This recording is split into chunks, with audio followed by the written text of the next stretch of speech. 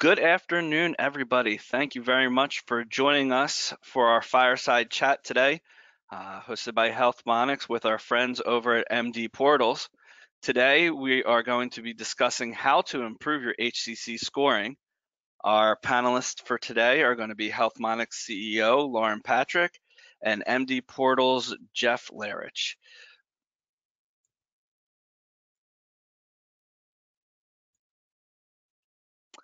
So there will be questions on the panel on the right-hand side. You'll be able to ask questions, and if we have time at the end, we will get to them. Otherwise, we will answer your questions after the webinar sometime by the end of this week, early next week. We also have some handouts down the bottom. There's a few presentation slides that I don't have on there, but I will be emailing them afterwards.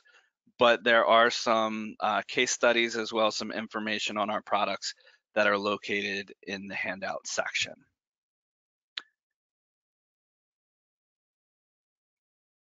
So without further ado, I'm going to throw this over to Jeff, and he's going to walk us through a little bit about what is HCC scoring, and we'll go from there. Thank you. Thank you. So HCC scoring is really used primarily for Medicare Advantage plans and other similar plans, but in recent years it was also used to track and pay for the Obamacare plans with the insurance companies. The HCC categories are disease groups broadly organized into body systems, and each of these disease groups are clinically related in terms of cost to the Medicare program. The risk factor scoring is an algorithms they use to assess the health risk and acuity using a numerical relational scale. And each payer may develop a different methodology, but we'll be primarily discussing the Medicare HCC methodology. The final scoring calculation is accumulation of all the ICD-10s and HCCs on assessing the patient risk and future reimbursement for those patients in the Medicare Advantage plans. Thanks. I was on mute. In the meantime here, I'm going to throw up a poll for our users to answer, if you don't mind, real quick.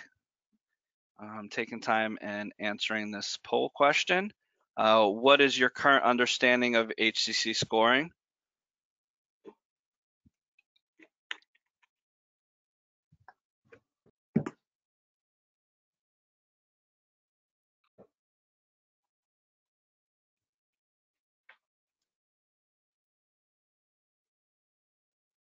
All right, thank you very much. It looks like most everybody here is at least familiar or has limited experience with HCC scoring. However, there's one expert on the line, and I think I made the joke before. Anytime you want a job, come give me a call. So on to the next slide as we go along. Thank you very much.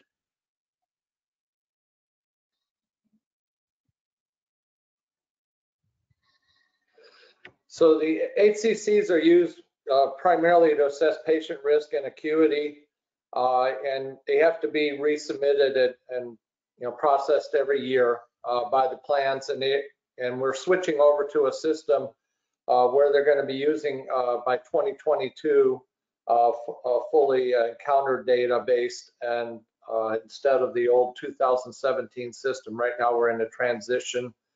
This year it's 50-50 of the methodologies. Next year it'll be 75-25, and by 2022 it'll be basically 100% encounter-based data. The HCCs are really pull in.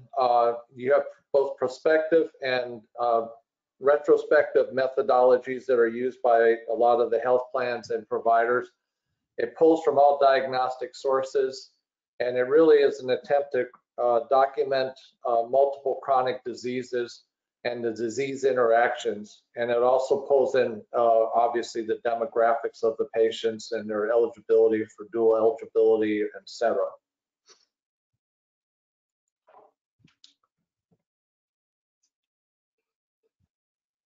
As many of you know, we're rapidly moving towards more value-based payment methodologies. And I think with the COVID virus, we are actually probably going to be accelerating that movement. Most payers have or will implement payments based on patient acuity. What we call the BUCA, the Big Five insurance companies are all doing it to varying degrees. Many of them have their own Medicare Advantage plans as well, and they basically port that over to their commercial plans in varying degrees around the country. The contract fee schedules are becoming more and more correlated to the level of patient acuity, and many plans are offering shared savings or other incentive payments to reduce medical costs while improving quality. But the shared savings, ACOs and MSSP and other value-based contracts must be suited to the practice. And MACRA and MIPS may have the most to offer specialty-only practices versus the health plans, which are attributed to the primary care doctors. Basically, you need to accumulate and seek arrangements based on cost to manage the procedures for the specialists, such as joint replacements or cardiac procedures or cares. The HCC, though, has to be accumulation of all the care from all providers, and I always recommend trying to get the data from the other providers with the diagnosis and HCC codes, and then you can accumulate it. How do payers measure cost? A good example on the left is a $12,000 patient risk adjustment factor. 1.13 cost to patient, 9,000. That's a high performer on the matrix. A bad example is 5,000 patients on the RAF with a 0.92 and the cost per patient of 13,000. You're going to see more and more of the insurance carriers as well as Medicare starting to really assess the cost per patient and attribute it back to the primary care providers as well as the specialists. So the next one, we're going to go over to push it over to Lauren and discuss why is HealthMonix getting involved in this? Well, there is a big impact when it comes to MIPS. So Lauren, if you want to share, what is the impact of HCC scoring with MIPS? Sure, be happy to. So first I want to comment that what Jeff was talking about certainly is applicable. It started off, oh dear, all of my devices are starting to ring all of a sudden. Sorry about that. So there's a big impact on the MIPS side from the HCC scoring that actually Jeff was just talking about. While it started off in the Medicare DMA world, it's infiltrated, as he said, a lot of the private payers, and it's actually entering in the world of ACOs and MIPS as well. In particular, when we look at cost, the cost component of MIPS, which will be 30% by 2022, all of those calculations are heavily influenced by HCC scores. And so that's kind of where we got involved, because we work with so many providers in that MIPS and ACO world. We wanted to make sure that we were doing our best to educate and to help folks do better in that world. So hence we partnered up with Jeff and MD Portals and their group to really be able to offer additional understanding and tools in that arena. And when you look at the cost component, it'll sway your score enormously if you do well on HCC and risk adjustment scoring. Be you a primary care doc or be you a specialist, a hospitalist, it really is touching everyone that's involved in the MIPS world. In addition, there's what we call a complex patient bonus, and that's been around for a while. And initially, I think it was part of the quality component where you could get an extra 5 points added to your quality score. Well, now what CMS has done is they pulled it out of that component category as of last year, 2019, and they made it its own additional bonus on top of all the other categories, and made it up to an extra 5 points that you could get. And it is totally based on your HCC scoring and your dual eligibility of Medicare and Medicaid. So super important if you're interested in those points. The average provider will get the average score, which is 2.5. points. But I just want to point out that while this says up to an extra 5 points, and that's been true, in the proposed rule that just came out on August 3rd, 4th, CMS has proposed and is strongly advocating moving that up to 10 extra points for 2020 for this year. So even though it's the 2021 proposed rule, they're saying for this year, you can get an extra 10 points for treating complex patients because of all of the extra effort and changes that are happening in terms of being needing to support COVID patients. So that's my spiel. So when we talked about the cost performance here as well, Lauren, if you don't mind going over just showing this slide and the ability for people to understand what that impact is for their cost score. And if you guys have questions on the proposed rule, we did just put out a webinar earlier this week on the proposed rule. If you visit our site, healthmonics.com, there's a section for webinars that you could check out the proposed rule on. Sure. So in terms of cost performance scoring, they do have measures just like we have measures in the quality component. And they have deciles just like we have in the quality component. So they'll look at the measures, and the measures run everywhere from total per capita cost, which is the total cost of taking care of a patient for a year, if you're more in the primary care arena. But then there's also a Medicare spending per beneficiary, which is a roll-up of hospitalizations. And now there are 18 additional episode measures which run the gamut from acute conditions to procedures, from knee arthroscopy to PCI to a hospitalization for pneumonia, kidney disease, those sorts of things. So what CMS does is they look at all of your episodes and they risk adjust all of them before they assign a score. So you can essentially, if you've got a patient that has a risk HCC score that's 2 or 3, you can get 2 or 3 times the amount of available spending for those patients to achieve the same decile. So again, super, super important that we look at HCC scoring, that we make sure that we do what we can to get credit for our complex patients that we're treating. Great. Thank you very much, Lauren. And Jeff, while we're on that topic, and we just discussed HCC scoring and how it works with your Medicare patients through MIPS, what is the impact for those on Medicare Advantage plans? Well, the impact can be very substantial. Basically, for every 0.1 increase in the risk adjustment factor translates to roughly about $1,000 that the Medicare Advantage plan will receive for that patient's care for that year. The timeline on that is if you submit the updated scores before June, you'll probably get the reimbursement for the plan by January normally, but it can take up to 12 to 18 months, but the money does come in, and it is substantial if you're fully documenting the multiple disease processes that are embedded in the HCC and making sure that the plan gets paid appropriately instead of underpaid. Great, thanks. And to even further that question along, now that we've talked about Medicare Advantage, but what about other commercial payers and even Medicaid? So the other big one that has come on recently is all of the the Affordable Care Act, all the Obamacare plans. The insurance companies are reimbursed by the government based on all the HCC scores as well, and that's factored in and has been for the last several years now. And that's sort of what really was the Trojan horse that got them into all the other commercial side of things, where people are starting to apply it for that as well. Terrific. Thanks, Jeff. Over to you, Lauren. Now, we've discussed all of these plans and reimbursement. Outside of reimbursement, though, what additional impacts does HCC have?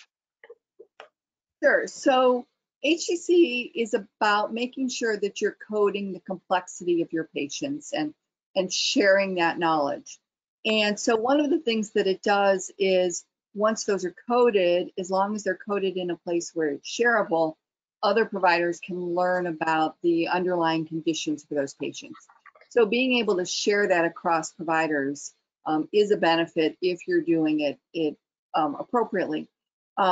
In terms of the individual providers, however, just taking a look at patients and understanding that patient's complexity, we've been looking through a lot of claims data from Medicare.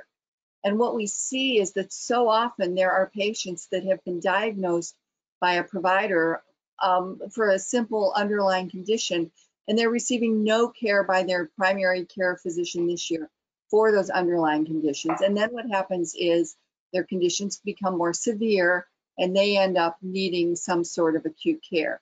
So really paying attention to the underlying chronic conditions of your patients by going through an exercise of looking through and making sure that that patient's whole picture is documented. It allows you to focus more on complex patients.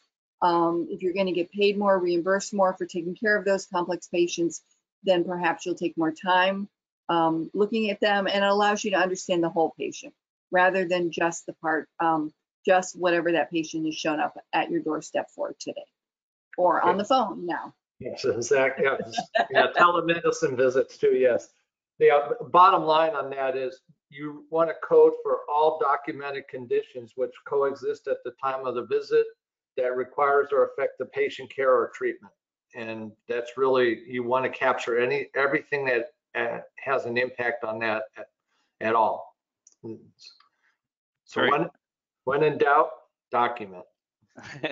That's great. And that segues into the next question that we have. And I'm going to start with Lauren on this one as well. But what are some of the biggest challenges that everybody from a small practice, even to a large health organization, come to when it comes to HCC?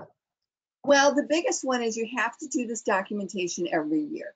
So while you may have documented last year that this is a diabetic patient, if you don't document it this year, that goes away. And if you don't diagnose, if you don't take the minute or two to figure out that you need to diagnose, you need to document more specifically your patient, then again, that knowledge disappears. So it really has to be a discipline that folks do.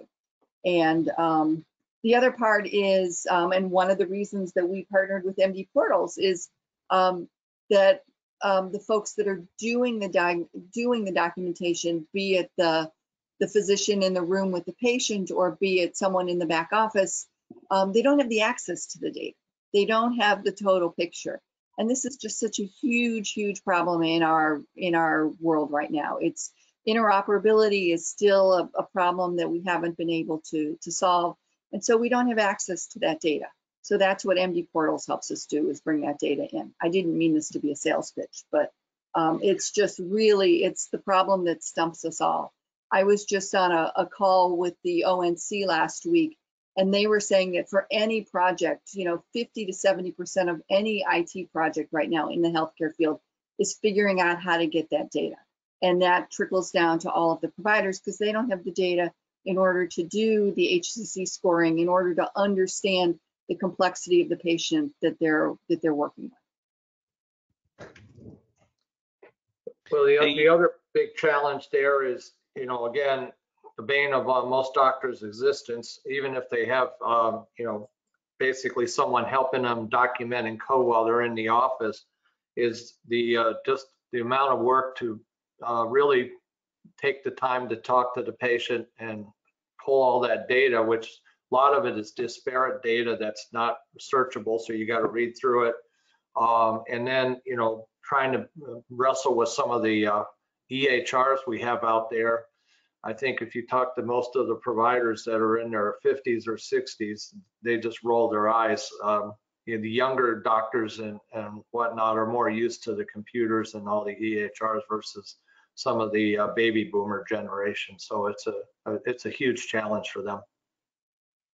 So Jeff and Lauren, actually is a great question from someone in the audience, and it does match very similar to something that I ran into yesterday talking with a client. Their question is, we report HCC codes as much as possible, but on their QPP for 2019 and their cost score, they received a score of in the 10s out of 15. What could they be looking at to do to improve that score 10 out of 15. Well, for their basically, cost score? the cost score. Sure. Did So you yeah, answer so that? yeah, I thought both of you kind of throw a little into that Jump because in we were here. just talking about it, so it was a good timing. Well, again, I would suggest that they're probably not capturing all the ICD-10 codes that they should be capturing for those patients.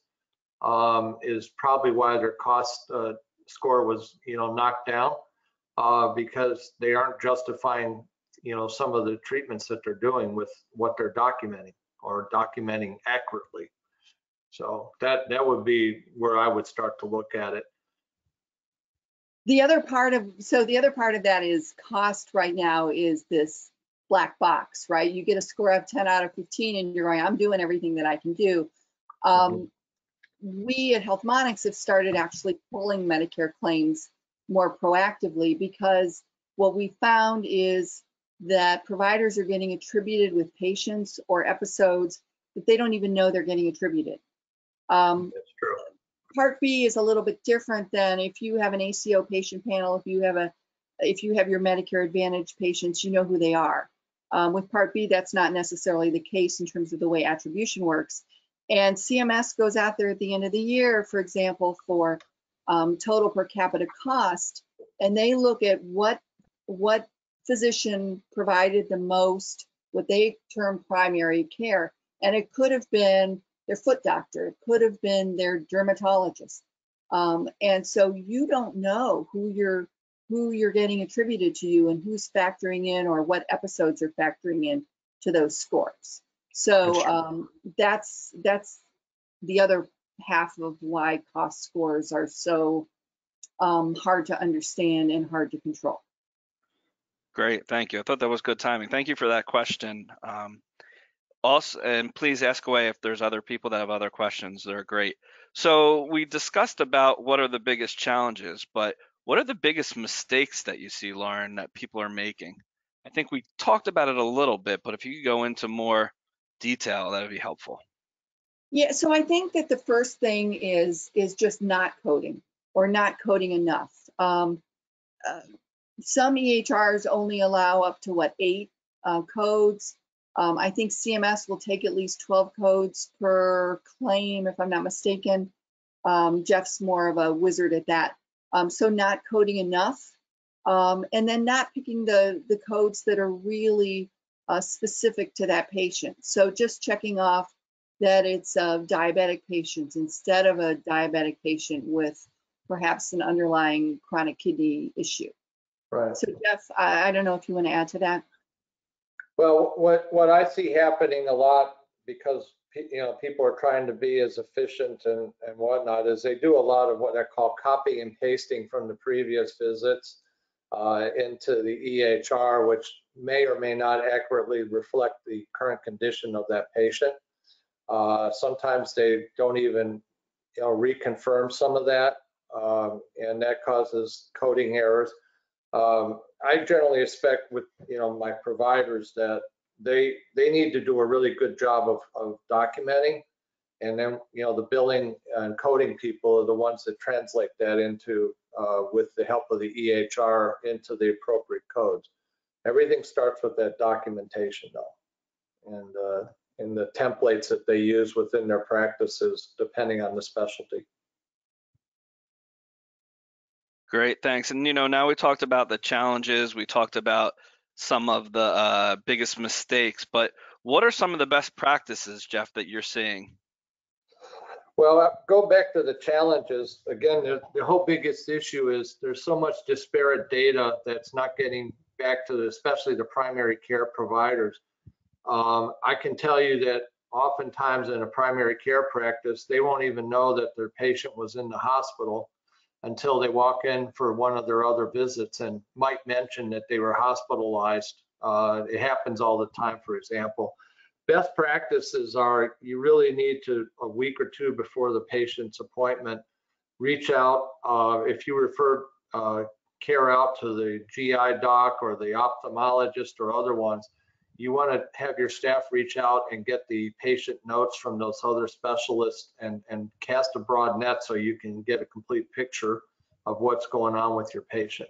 Unfortunately, a lot of that data, up to 40% of it, comes in via fax, and it's not really searchable. So someone like a medical assistant or a nurse has to go through those things and figure out what to pull for the visit and plan for the visit. And generally in primary care, they usually have a sort of a preamble session in the morning for the day for all the patients and the plan of attack, where they discuss all those diagnoses and conditions. If that's best practice, is what I'm saying. Right. So if you had to give someone, Jeff, a couple of ideas on what are the first steps to do to approach into improving, where would you go? And then I'd love to hear Lauren's feedback on that as well. Well, again, I would really try to get the lab data and the other referral data. If you're a primary care doctor, and you should be tracking the referrals, hopefully, you want to make sure you get the closed loop on the referral, which is actually one of the MIPS scores as far as closing the referral loops too. So that would be where I would start, because that gives you a treasure trove of additional data from the other specialists that, you know, the primary care doctor is usually the quarterback, and that they need to know that information. Lauren, did you have any feedback on that one? So it's a lot of work, right? I mean, I'm listening to Jeff, and I'm thinking that, you know, that's a lot of work to not only be doing my doctoring, but also to make sure that after I refer a patient that data comes back and that it gets documented. I'm wondering if there isn't like a walk before you run scenario, Jeff. Like, is there a way to analyze an individual physician's or group's data and think about, like, what are the top 10, you know, start with, you know, here's 5 codes that we haven't been coding that we could be coding? Or have you ever done anything like that just to get people started? Well, what I generally like to say is that it's not a top 5 or top 10. You really got to go in and sort of look at the whole patient. The first thing I really try to make sure gets done is all the lab data gets pulled in to the chart. There's a lot of lab data that doesn't get appropriately entered or looked at when the patients are coming in. And that's the first treasure trove of really good clinical information that I always try to make sure is, you know, fully populated into the chart, so the provider is aware of that. That's true. I go to my doctor and I take my labs in with me. Yeah. That's a good strategy. and you know, you'd be amazed at, you know, even with the big lab companies, that a lot of the labs and the reports are not timely. They don't get sent back, or they get faxed in and then they're just left in a pile of paper and not put into the chart. And that's where the sort of the first breakdown is, because those labs also generate not only some of your quality scores, but they also, again, are a treasure trove of clinical information on how to treat the patient. So that's a really good point. That is a great point. And so my background of working inside individual practices, one of the biggest complaints of, you know, whether it was the MIPS program or the EHR implementation is, well, who does it? Who in the practice does it? Where can I fit this in? I can't fit this in anywhere. So who should do these data reviews? And what are the pros and cons of, you know, a front desk person or a doctor? Who's doing this work? Should it go to billing? Things like that. If you don't mind sharing, Jeff. So my approach is every physician has a care team. You have front desk, which is, you know, sort of part of the care team, but their main role is checking in people, collecting co-pays and deductibles, determining eligibility, scheduling next visits, etc. So that's like sort of, I call it the front end of the team. The back end of the team usually has CMAs, nurses, depending on the specialty, and I usually try to lean on those people to assist the doctor and compile the data and get it organized so that the physician can review that in the morning huddle before he goes in to see the patients for the day. I oftentimes also pair up the physician with a NP or a physician assistant as well on a busy practice to really extend out the throughput and volumes. And they're also very helpful in handling some of the more complex cases and evaluating that stuff on the clinical data. Right, So and Jeff, we've seen. that sounds expensive. Is it worth doing all that? Well, there's an expense to it, but then also there's better throughput. And if you have better documentation of all the conditions, you also get reimbursed more. So you got to balance that out. I can tell you that if you just have a single physician with one MA and one person on the front desk, I can guarantee you with 100% certainty they're undercoding and they're not collecting all the information or the data. It's become a real complex team effort to get all this stuff and do it right. So if they had to hire somebody to do this, is there an ROI there? Yes. Can you talk a little bit about that? So we did a study a number of years back at Kaiser and sort of parsing down the teams because our physicians were salaried and we had worry about productivity as well as documentation. So for every mid-level that we hired, we had a 9-to-1 payoff on them once they were fully integrated into the primary care practice as far as additional productivity and clinical teamwork. The ROI for a really good certified medical assistant that's properly integrated and trained into the team, practicing up to the full scope of their license is about a 4-to-1 payoff.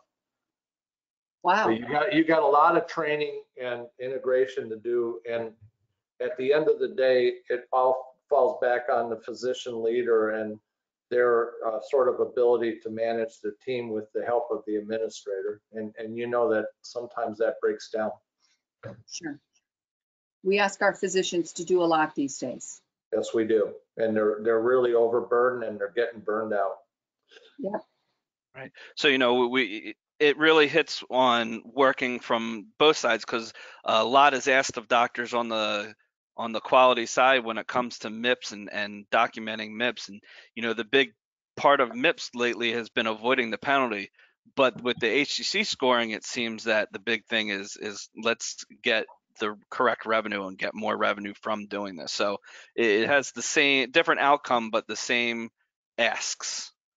For both. I mean, at the end of the day, the key takeaway on HCCs is the doctors don't really need to understand HCCs at a granular level like some of us financial people, but they really do need to understand the good documentation, have good templates within the EHRs, and very accurately clinically diagnose and document all conditions that affect the patient or their treatment. And that's at the end of the day the best strategy. And that usually falls apart when they do copy and paste on their patients. Of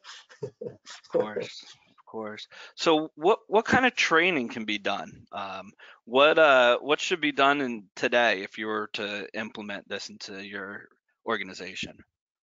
So you start with some of the basics. So with 40% of the population is, either pre-diabetic or diabetic these days, right?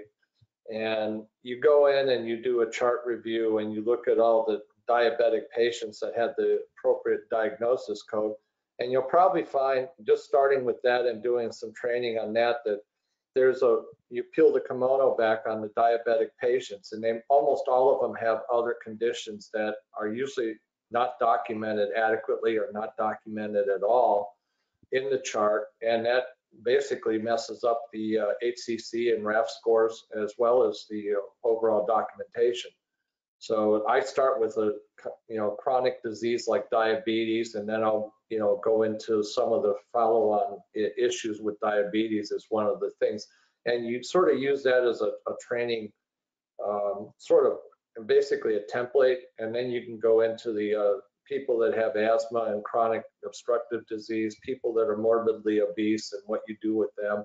And you just have sort of training sessions on those and huddles that, show that, you got to look for these different things. I mean, pretty much anyone that's diabetic usually has one or two other comorbid conditions with it. It's almost guaranteed. And you'd be surprised. You go into a lot of the charts, and they're just one diagnosis is simple diabetes, and they're not even checking the eyes, their kidneys, their neuropathy. There's so many other comorbid conditions associated with it, or hypertension with it, their cholesterol. I mean, a lot of that stuff just doesn't get captured adequately, or it's in the notes in the back part of the EHR, and it's not getting captured by the coders either, because it's just a little handwritten notation. So that's why I recommend using good templates.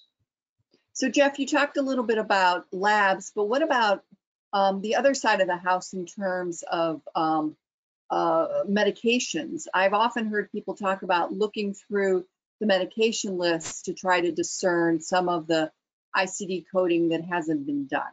Have you worked in that arena as well? The second big treasure trove beyond the labs is the pharmacy data, and getting that fed into the EHR.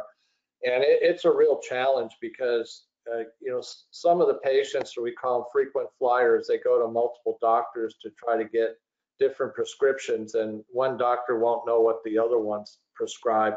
Or the favorite story I always love is, the little old lady comes in with a huge shopping bag full of all these medicines, and usually the doctor or the nurse practitioner freak out because some were prescribed by them, some were prescribed by the hospitalist when they had a hospitalization, some were prescribed by some other specialist, and some of them are actually contradictory and whatnot, and you get these patients that are confused, and they don't even realize that they're taking perhaps the wrong medicines.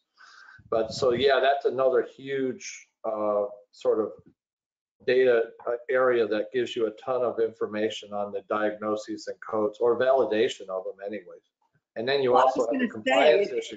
You have a compliance issue too, because some patients are not really compliant with taking their medicines, either because it's cost issue, or they just don't want to take them, So that's a whole nother webinar. We'll talk about that. We're kind of trying to focus on HCC scores, right? Well, that feeds into it though. All the pharmacy data does feed into it. So. Right, that's great, and yeah, there's definitely a bunch of tangents that we could fall down when talking about this, but we do want to keep this to an hour. And actually, that kind of leads to a question that someone asked on here, and you did answer a bit of it, but they kind of want to dip their toe in, Jeff. They want to take a look at how can they make the biggest bang for their buck without making that big of an impact of what they're doing. Is there a top 5? Is there something that you can look at that that can make the biggest impact? You mean top 5 as far as codes, or top 5? Yeah, like a diagnosis or comorbidities that they should be looking at. I already sort of mentioned it. I'd start with looking at all the patients that are diabetic or pre-diabetic and start diving into them. Yeah, even if they're pre-diabetic, they probably have at least 1 or 2 other diagnosis codes that are probably not being adequately documented. I mean, that's usually the first place I go to look. So. Gotcha. Yeah, and I know we kind of covered that a little bit before, but with the question coming in from someone, I thought we would reiterate that point on there. Well, I mean, and you cross over on that. So you have people that are morbidly obese. Almost every one of them has 3 or 4 other comorbid conditions with the obesity. I mean, it just almost always bounces out when there's, above that weight sort of ratio. Oh, I understand that. So Jeff, what sort of reporting should a practice organization track to ensure the process is generating a benefit? What are the KPIs on bringing in HCC coding as a impactful product? Well, again, it's, it's the blocking and tackling that you have to do with the documentation. Everything starts with the documentation and going back and doing, I used to like to do 10% chart audits random on my providers and just take a random sample and then start diving into it to see if the stuff was documented right. Usually it's a multidisciplinary team with a coder and a nurse on it or something like that. And you go into the dive and review it, and you look at those charts, and then you give the feedback to the providers. That's where I start. Terrific. And, then another question onto that is, we talked about KPIs, but do you have to wait to find out the results? What are the results of the work that you're doing, and how long do you have to wait normally to receive information on those scores? Well, you submit the updates and the additional diagnosis codes from the provider side. It gets coded and sent in to the payer. On the Medicare Advantage side, if you get the information in by June 1st, you'll generally get the additional increased payment usually by December or January, or 6 months, but it can take up to 12 to 18 months for CMS to turn that around, depending on the Medicare plan and the region. But you can pretty well accurately track what the before and after is, and you can calculate what the expected monetary gain is going to be fairly quickly with some good Excel sheets and pivot tables. And what about the private payers? Are they more timely or the same sort of turnaround to see any impact from your work? Well, the BUCA, you know what BUCA means, right? They're pretty much following about the same timelines as CMS right now. When I talk to a lot of my doctor friends, they're all complaining about all the payments have really sort of seem to be getting slower and slower as far as getting the funds in. And that's just sort of the common refrain I hear from most of my doctor friends. So one of the things that CMS has done this year with the cost component of MIPS is, instead of making it a yearly HCC calculation or risk calculation based on HCC scores, is they are looking at it on a monthly basis. So every month they will update it based on, it's a rolling 12 months. So you can see the impact faster, which I think was a great idea. It is. It makes our job harder. Yeah, they're also going to, looking at using 2 years of data on the encounter data versus 1 year too, because they're finding a lot of error rates with, people, they had certain, diagnosis diseases in 1 year, and then it gets dropped the next year because the provider didn't capture it or code for it. And they're trying to get that pulled together as well. There is a substantial variation. And isn't that also being impacted? I've read some studies about COVID, how patients aren't coming in, so you're not getting them rescored in your patient population. Yeah, they're not, but you can sort of try to capture some of that if the practice has the telemedicine capabilities and can call the patients and do it that way, and document it that way. Most of the large insurance payers are allowing that to happen because a lot of people are afraid to go to the doctor's office unless they're really sick now. Yep. So there's been a number of questions that have come in from the audience, as well as one that we had discussed earlier, but they all seem to be around coding. And the question I had was, how do you keep from reviewing the same patient data charts repeatedly in the same year? But then on the same side, we did have someone in the audience ask, how often does a physician need to code for chronic conditions, and are they expected to code at every visit? So I think those two kind of go together, but I wanted to share those questions with you, Jeff, to see what you were thinking. Well, whenever a patient comes in for a visit and they have the chronic conditions, you really are technically supposed to code for them every time. Now, a lot of providers have figured out with their templates, they copy and paste some of that information in, but there also can be new conditions that they need to look for as well that are related to that. The other thing is, again, getting the information in a timely basis before the patient visits so they can have a complete picture of what's going on with them is always very helpful. But it's not But always. isn't the rule that it is a calendar year for non-MIPS? Yes, it's a calendar year. Every year you have to resubmit all the chronic conditions. It's an annual thing, sort of like the annual wellness visit that, you know, they're supposed to have too. And in fact, the annual wellness visits on that side of it, if, you know, the provider or the vendor that's doing those and documents that stuff, that has also, you know, a big contributor to capturing HCC codes, because they plan out that whole visit, and there's some really good vendors out there that do a pretty good job of that.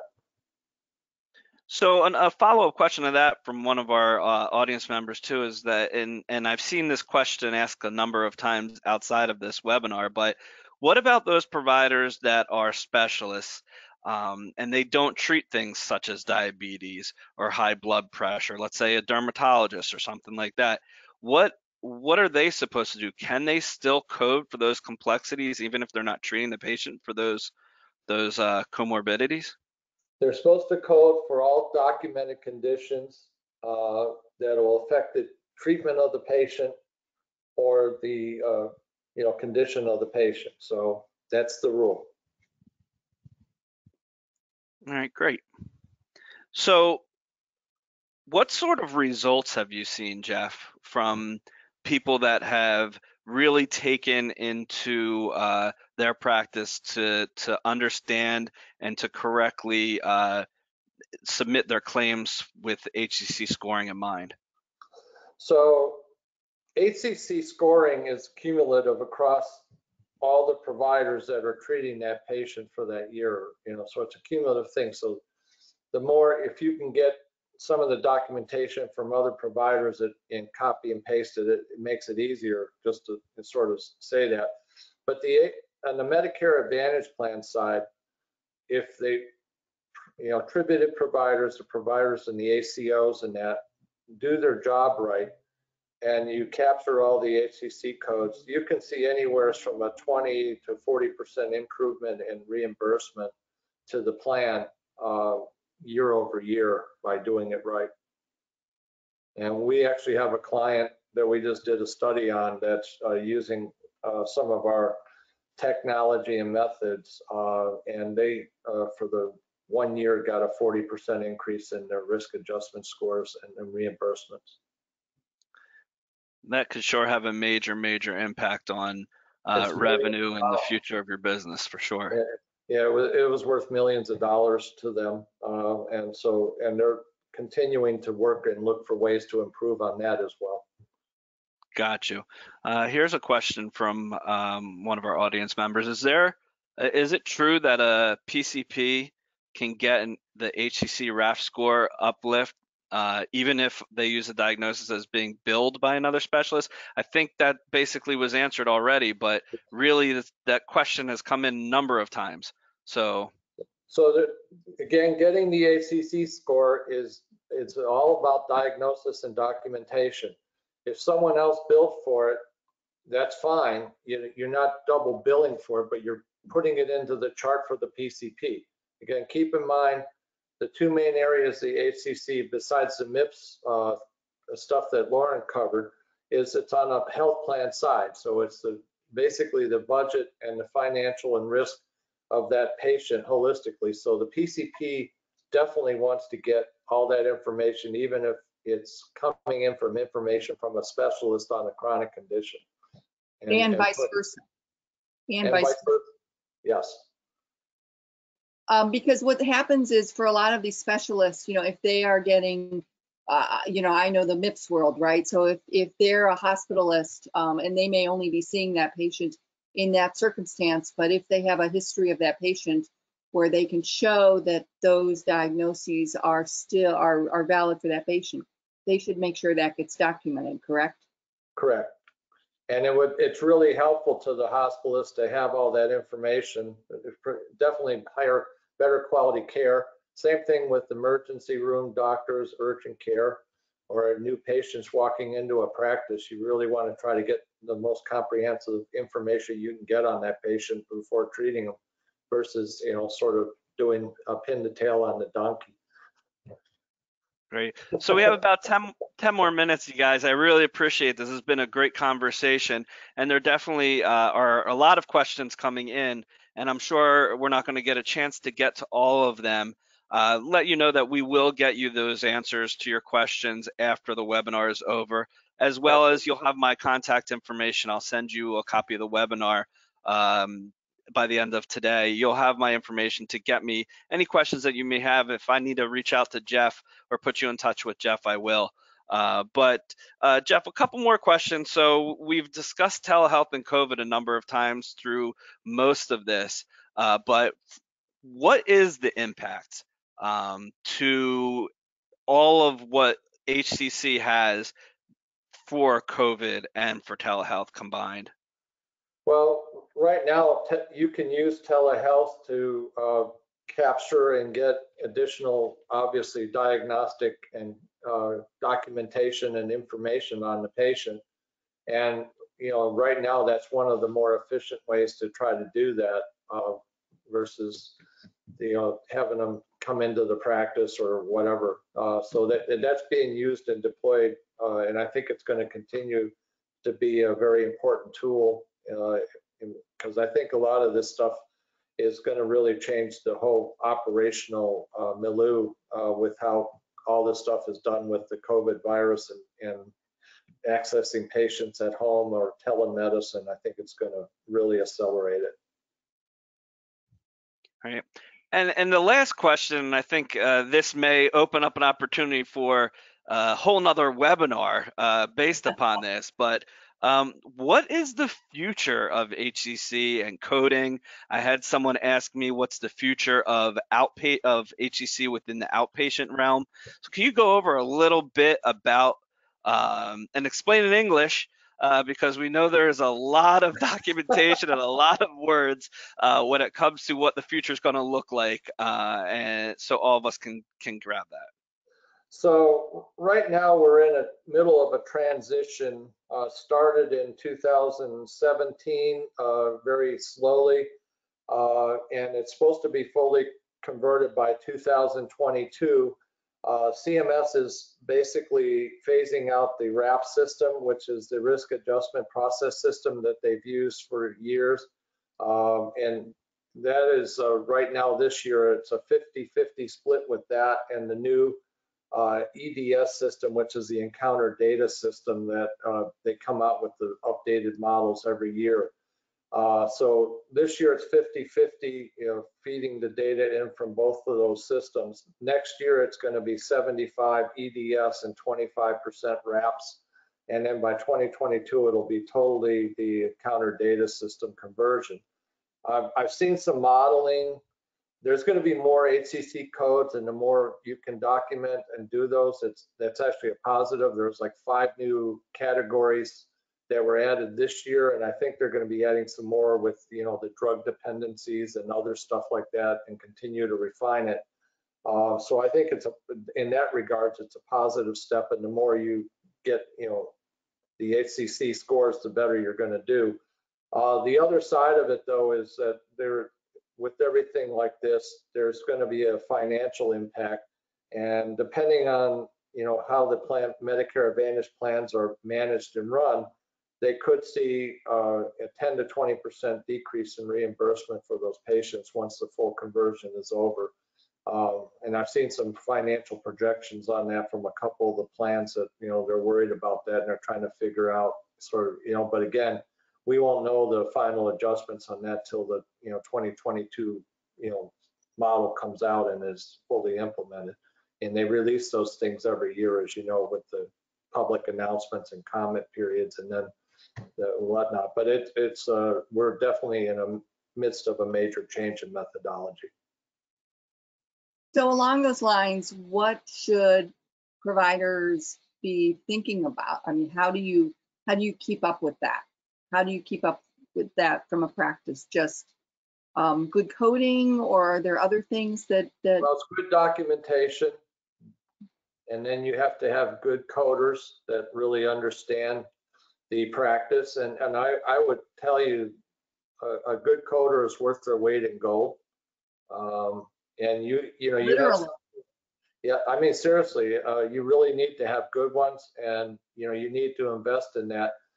That's where some practices will, you know, sort of bring in people that don't have a lot of that experience, or they don't have the experience in that one specialty.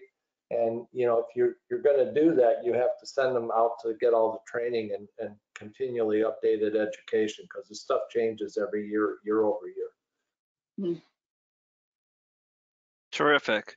Thank you very much, Jeff and Lauren. I appreciate everybody's time today. We have a couple more minutes, but I'll give those 5 minutes back to everybody. We appreciate you coming on to our webinars. Please keep an eye out for our September webinar series coming up. I'm sure Jeff and HCC Scoring will be part of it. But moving forward, we'd love to hear from you and what you want to learn about during these webinars. We are very happy to share our knowledge and look forward to you linking up with us as we move forward. So thank you, Jeff and Lauren. Appreciate it, everybody, and have a great day. Thank you. Bye-bye. Thanks, guys.